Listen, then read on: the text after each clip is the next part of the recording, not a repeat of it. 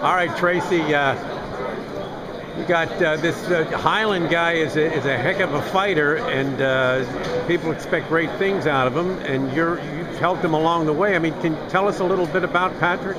Well, Patrick is a hard worker. He came to me about 3 years ago, him and his father, who also trains him over in Ireland.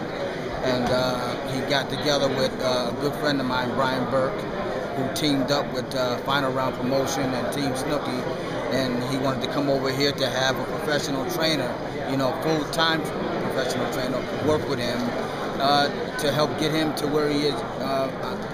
Will be on December 8th. Well, the word is out that not only were you a champion and a tremendous fighter, but you have a feel for training.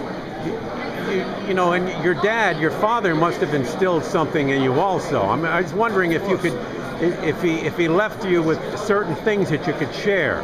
Well, my father was a great technical fighter.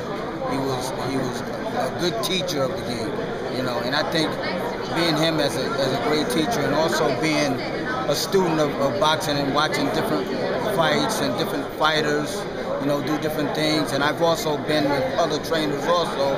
It helps along the way to gain experience, being with different people, and also being in the action. Yeah. So I think that plays a big part on how you work with a fighter, as well as being a professional fighter myself. Right. Well, your dad was a very low-key guy. It seemed, like you said, methodical, and he was more of a cerebral type person. I met him a few times, and I guess, are you that way as a trainer?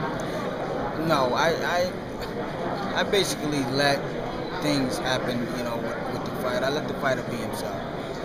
Maybe correct a few things, see something that he may not be doing enough, and correct him that way. But most of the fighters that I've trained so far in professional ranks have been well established, like Patrick. Patrick came to me well established. His father did a fine job with him, So it's easy when a guy comes to you that you don't really have to do that much, but just help him a little bit, maybe an extra set of eyes, maybe tell him not to run as hard, not to slow it, take it easy a day or two. But other than that, Patrick, he knows what he has to do.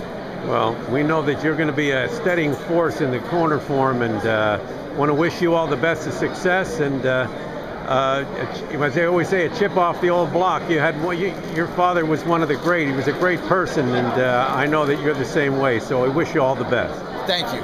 Thank you. See you at the fights. Thank you.